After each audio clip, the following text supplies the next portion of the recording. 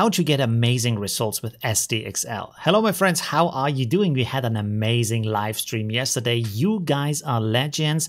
We talked about the best settings, how to upscale the images, quality, reviewing images online. So today I will compress all of that information into a tutorial. So shout out to all of you, but also special shout out to Winston Wolf. He's part of my Discord community. He helped me yesterday in the live stream. He helped me today. So let's get started here. First, we are going again to look at ComfyUI because this is an amazing lab to experiment with the different methods and see how everything works, but also set up automatic testing of different methods. So here is what is new. Let's scroll in here on the side and you can see that we have multiple instances of prompts. So here we have positive R and negative R. And when you look at the wording, you can see that this only defines the setup about the quality, about the style of the image. So here we have detailed photo, wide angle shot, realistic, 8K UHD, high quality. And then in the negative prompt, it's also 3D render, anime, smooth, plastic, blurry, grainy, low resolution, deep fried, oversaturated. Not sure what the deep fried is there, but we all love the chicken wings, so that's okay with me. And then we have here the model loaders for the refine model, for the base model. We will go where this is linking in a second, but below that you can see we have here another prompt. Now here you can see it says, in this case, beautiful young French man with a beard and curly hair standing in a forest. And then in the negative prompt, we have 3D render anime. Then below that, this is the next important thing here, we have the total steps and then we have the steps on base model because there's a difference between them. So for the base model, in this case, we are using 20 steps and then we link that to start from the 20th step upwards to the refiner, which is using 25 steps. So there seems to be a golden ratio of 80-20 so that you have a 20% of refiner steps and then 80% of the base model steps. Below that, we have just the image size. So we have seen that before, 1024 by 1024, batch size 1.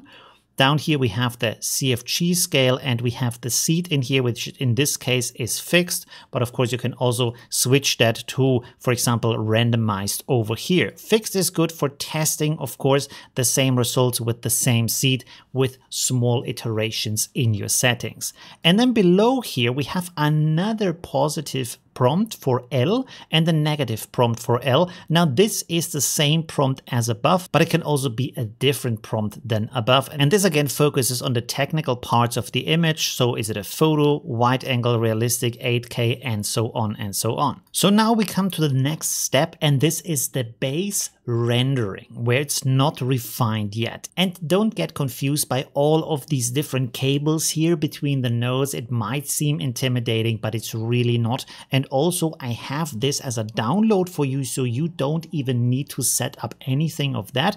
But of course, you can experiment with that. You can expand on that, build anything you want from that. So here we have the two clip text encoders specifically for the SDXL model. And this upper one is for the positive prompt and this here is for the negative prompt. Now in this case, you can see here we are coming in with the clip. This is from the base SDXL model. Then we have here two text inputs. One is text G, the other one is text L. Now when you follow these lines, you will see that the text G is coming here from our input prompt that defines what is in the scene, the content of the scene.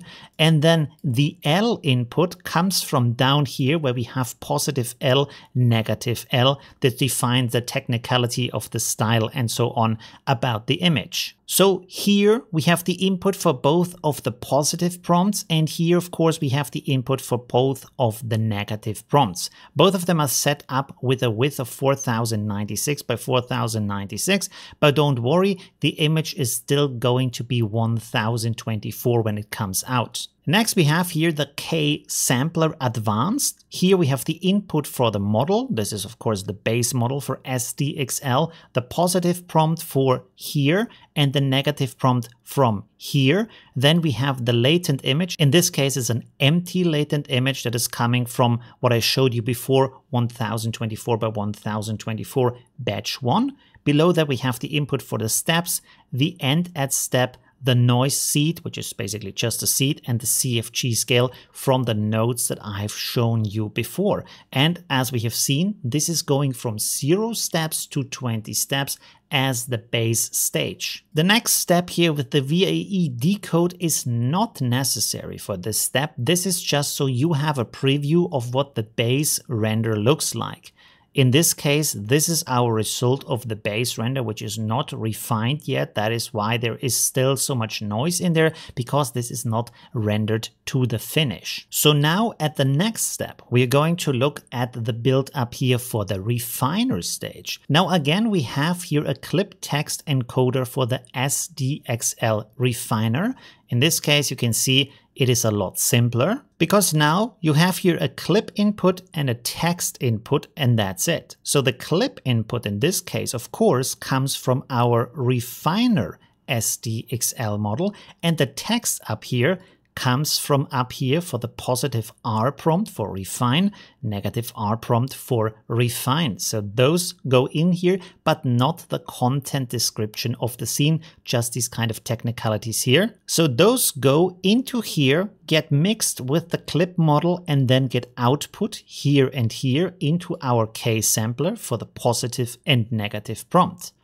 Again, we have here an input for the model. This, of course, is now the refiner model. Now we have a latent image. That is, of course, the latent image that is coming out of the base render. So when we are following the line, you can see this is the output of the base render going up here as the latent image and then over here and into our input. Now here you can see we have here the total step count, and then we also have start at step. Now this is the node I showed you before that defines the step for the base model. So we can also use this as the input for this case sampler because we want to start at the 20th step and then from then on render the other 5 steps after that. We have here also a seed input, but this does not have a CFG scale input. So here you have to set the CFG on your own in this case. And also the other settings in here like the sampler, the scheduler, and so on. Now in this case, we actually do need a VAE decode. And in this case, when we follow the line of the VAE decoder, it goes over here, over there, and then into our refiner model to render the output of our image as a pixel image. So to understand this better, a latent image is just made of the data points that the AI is using to define the image, but it's not a pixel image yet.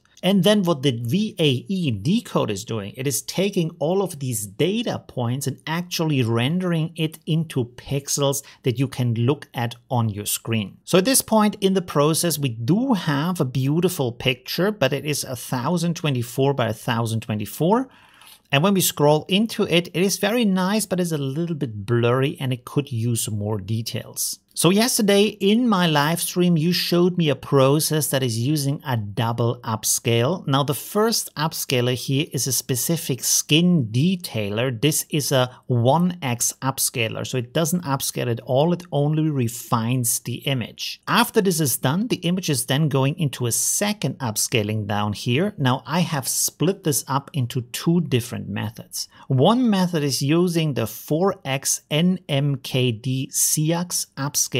And the second method you find over here is using the 4x Ultra Sharp Upscaler. Now here at the output for both of them, you can see the results side by side. And when we zoom into the image, this is the upscale with the NMKD model. It looks very nice, but it has a little bit of graininess in there, although hairs and other details come out very nice and sharp. And over here we have the upscale from the Ultra Sharp model. This also looks pretty nice, but it's a little bit softer, and it sometimes has the downside of being blurry in separate parts of the image. So for example, here you can see that this part of the image is rather blurry, while here we have rather sharp lines on the face, although the skin looks very dry and a little bit wrinkly. I will link you all of these upscaling models below my video so you can download them, you can experiment with them. And when you download them, of course, you want to put them into your ComfyUI ComfyUI folder, there into the models folder, there into the Upscale models folder. And then you simply want to reload this image. You don't have to restart ComfyUI, just reload the browser image and then you can select it here from this list. I will also link for you a model database for upscaling models that are trained by the community for all kinds of purposes. So you can download them, you can experiment with them. This will often link to a Mega Drive link. You will see here a view of a folder and there you have a PTH file. That is the Upscaler file that you need to download. So for that, go to the right side for these three dots. You click on that, you have download, select standard download for that. It will take a little bit for preparation of that and then it will ask you to save it to any kind of folder where you want to save that. Now here's another advice from my community. You want to go to the official Stable Diffusion Discord. In there is a Show and Tell XL room for the XL beta. So here you can find very, very nice examples to look at. Also in here you have a Parthenon of the winners of their challenges. So this not only shows you the best images from these challenges, but also the prompts that they have been using. So you can experiment with these prompts and they are also relating to the SDXL beta. So there's a lot of inspiration and amazing results in these two Discord channels. I will also link the official Discord for Stable Diffusion below this video so you can join it right away. Finally, I'm also giving you my image for download and you only need to drag that image into the canvas of ComfyUI. And this will then automatically load the complete build for you. Of course, for everything to work, you still need to download the SDXL models and the different upscalers that I'm using in here. All of that is linked below my video. I hope all of that is helping you getting amazing results. Thanks for watching. Leave a like if you enjoyed this video and see you soon. Bye. Oh, you're still here. So this is the end screen. There's other stuff you can watch like this or that. It's really cool. And yeah, I hope I see you soon. Leave a like if you haven't yet. And well, yeah,